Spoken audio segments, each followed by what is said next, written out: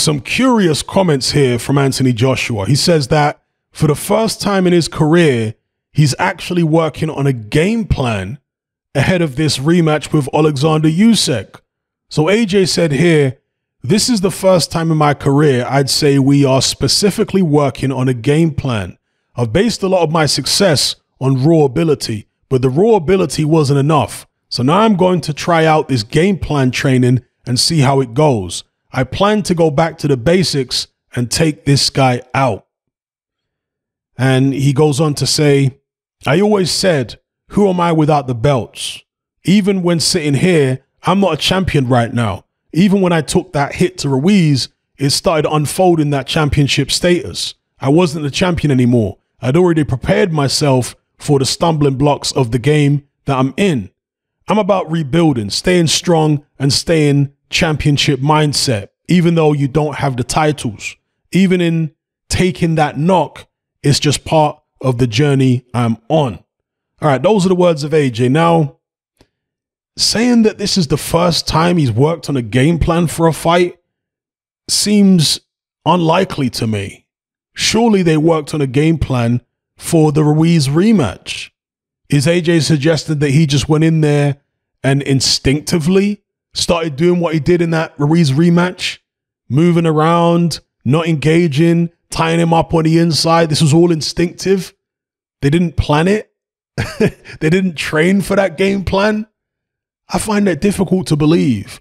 Also, other fights like, for example, the Klitschko fight, they had no game plan for that. They just went in there winging it. You know, there are some fights where AJ switched things up on the fly, like when he fought Alexander Povetkin, because he started that fight holding his ground and trying to meet Povetkin head on. He wasn't pushing Povetkin back, but he wasn't being backed up. And he ended up with a bloody nose and he got his knees buckled at the end of the first round, I seem to remember, because of that particular approach. So after he got hit with a few counters by Povetkin, he decided to start moving, using his jab and walking Povetkin onto shots. And that worked a lot better. And that resulted in AJ winning by 7th round TKO.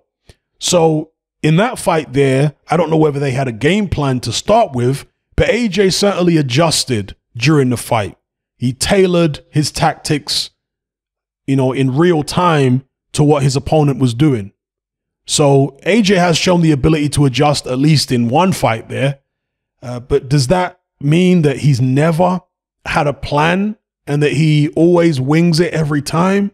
Again, I find it difficult to believe. Let me know what you guys think in the comments below. Maybe he's talking about the extent of the game plan. Perhaps the game plans before were a bit more loose and fluid, but this game plan is really rigid.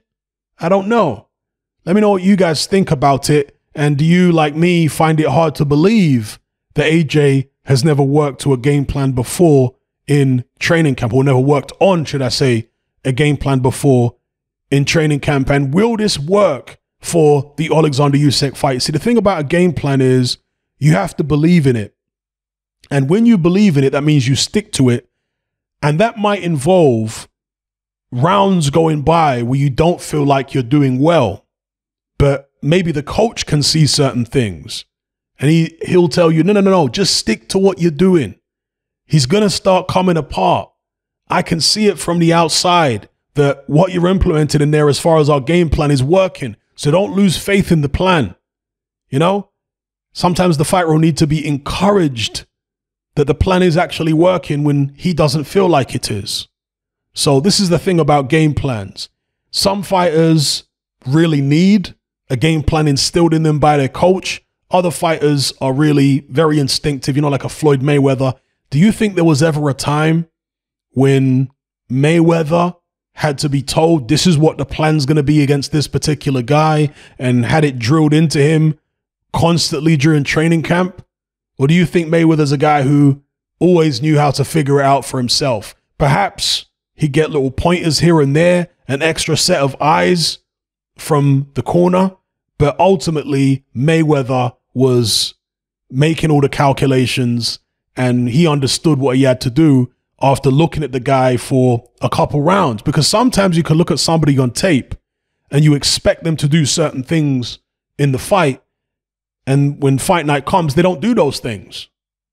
And now you're left thinking, okay, well, my game plan was based upon them doing these particular things, which they're no longer doing.